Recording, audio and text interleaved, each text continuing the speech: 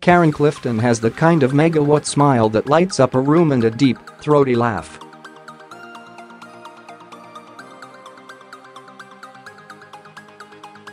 While posing for our photo shoot, the Strictly Come Dancing star is full of grins and giggles as she bops around to the Spice Girls soundtrack she's brought with her.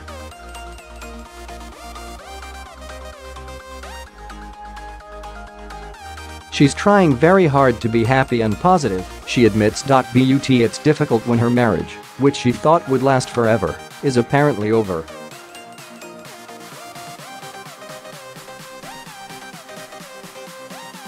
The romance between Karen and fellow Strictly dancer Kevin Clifton seemed like a fairy tale.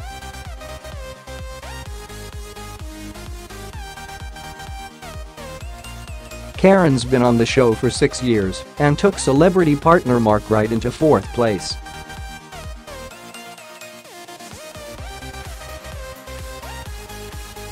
Kevin's become one of Strictly's most popular dancers since joining in 2013 and is the only professional to have taken 4 consecutive partners, Susanna Reid, Frankie Bridge, Kelly Bright and Louise Redknapp, to the final.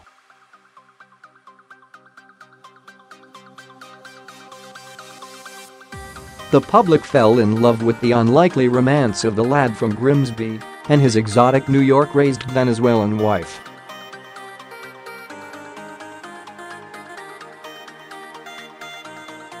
But last month, after less than 3 years of marriage and following weeks of speculation about the state of their relationship, they announced they were separating.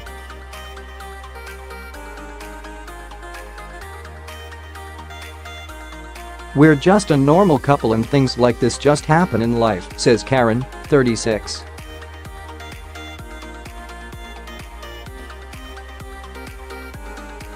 "We both have a lot of love for each other, and that won't end.We want this experience to be positive."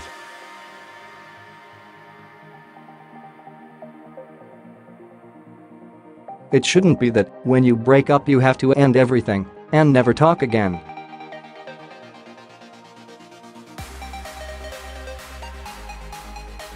"As it is, there's no escaping each other. They are entwined professionally far tighter than any tango hold."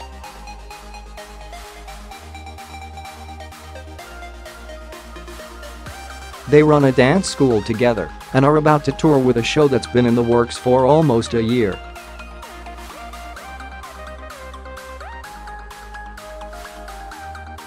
An intense 2 months together on the road. Awkward doesn't cover it. A lot of couples feel really bad in their relationship, says Karen.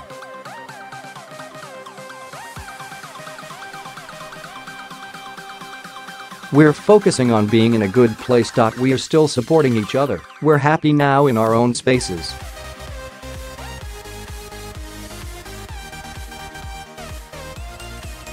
"He'll always be in my life. He's never getting rid of me. We are really good friends and we'll continue working together and being there for each other."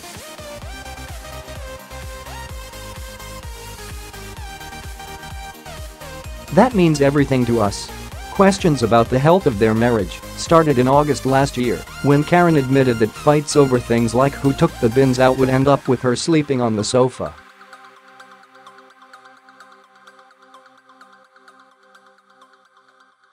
Then fans noticed during Strictly they were no longer dancing together, and rumors surfaced that they weren't on speaking terms.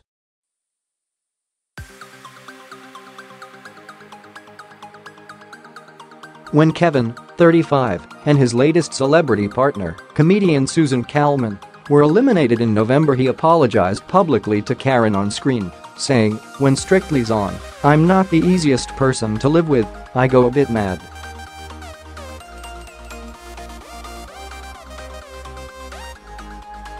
"So I'd like to say thanks to my wife for putting up with me. But the next month Karen was accused of having a short fling with accountant Stuart Wood, 8 years her junior.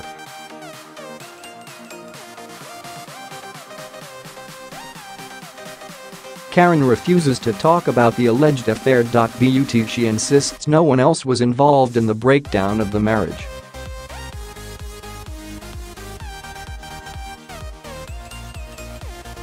We both take responsibility.We don't blame each other. She also says that when it comes to getting wrapped up in the show, they are as bad as each other.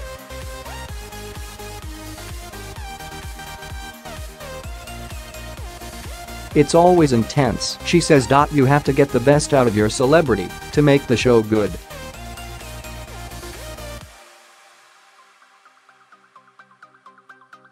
You train for 10 to 12 hours a day and then just want to sleep. But it's always been like that.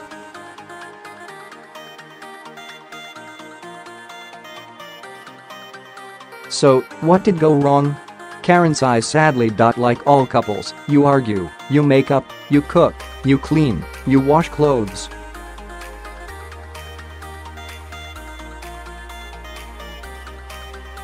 And then, like some couples, you realize it's not working. For us, I think we got so busy, we were getting on with our careers and focusing on so many things that we sometimes forgot about each other a little bit.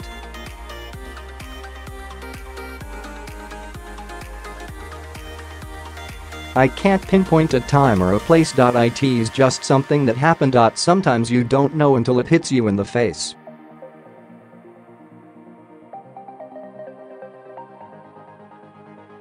When you notice it's broken, it's too late. You try to salvage it, but sometimes you have to give it a break for a little bit.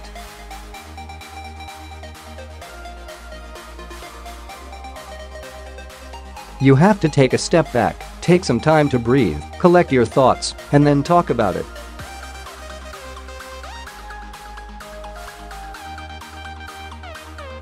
By now tears are swimming in her eyes, despite the smile she's trying to force onto her face.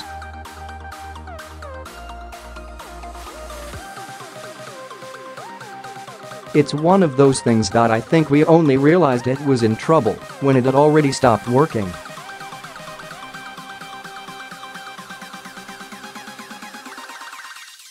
Karen is still wearing her wedding ring and has no plans to change her surname. Neither she nor Kevin has moved out of the South London home they share, though he has been spending lots of time with his family in Grimsby.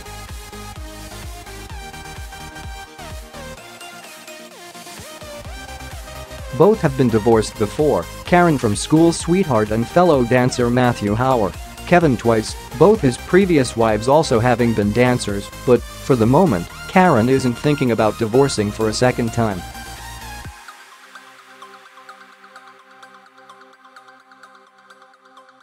We're not getting divorced now, she says pointedly. In fact, the more we chat, the more it's clear she hopes the marriage can be salvaged.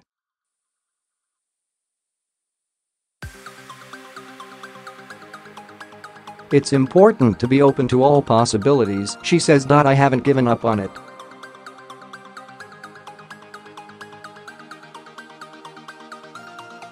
I saw my parents break up, and I didn't like it. I think the best thing for now is to behave like adults and take a break.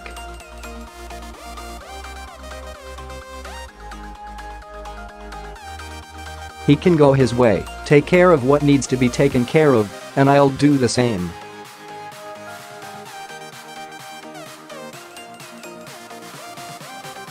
You never know what'll happen. Maybe even in a couple of years. It's just act right now. This is what we need.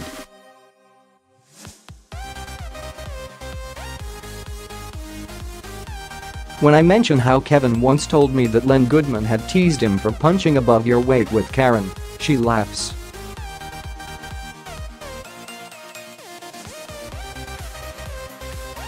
Opposites attract. And I love his pale coloring. He's like a god from Grimsby. We were both totally different, from different worlds, but none of that mattered.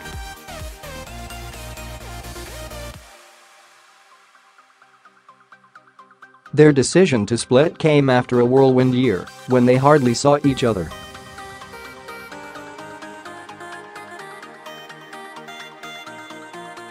During Strictly, Kevin was mainly based in Scotland, where his dance partner Susan Calman lives, while Karen was in Manchester to practice with her partner, chef Simon Rimmer.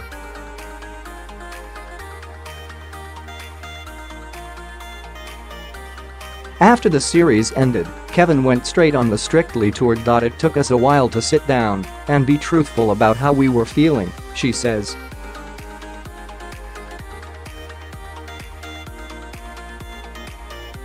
Right now, he's great and I feel okay, and when we're together we're okay. We are still best friends.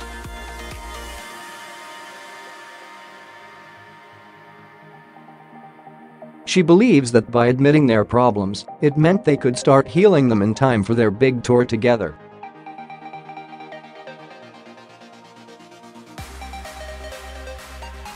We wanted to tell the truth to our friends and fans. We didn't want to feel trapped in a lie.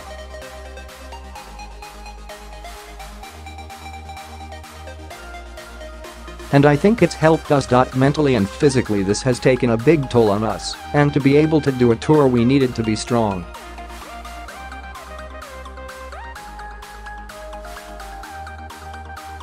In a strange way it's been a bit like therapy. You release, and you let go, and you start healing from there.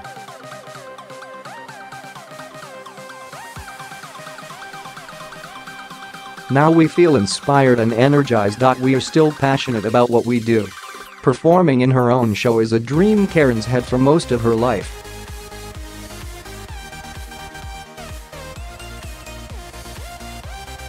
Born in Venezuela, her mother and her two siblings moved to New York when she was 8 after her parents split up.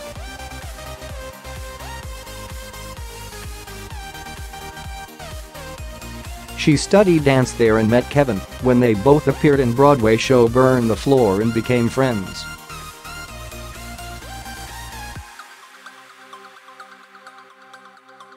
Kevin moved back to the UK, but when Burn the went to the West End in 2010 they were both in the show and fell in love.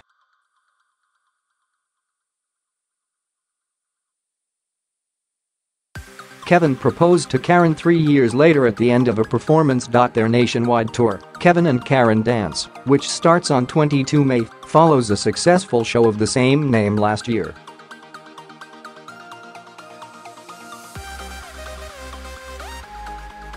We never even thought about not doing the tour, she says. It's really important to us.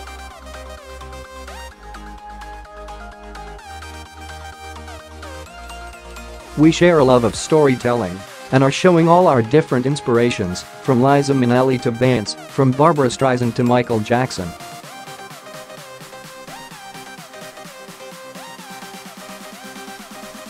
It's exciting. We performed together at a show at the weekend, and the chemistry was still there.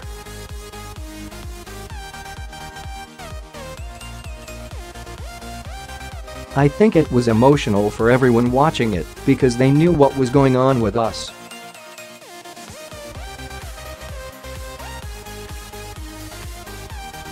Dancing's always been the glue that keeps us together, and that'll never change. Karen and Kevin begin their 2018 tour of 37 venues across the UK and Ireland on 22 May.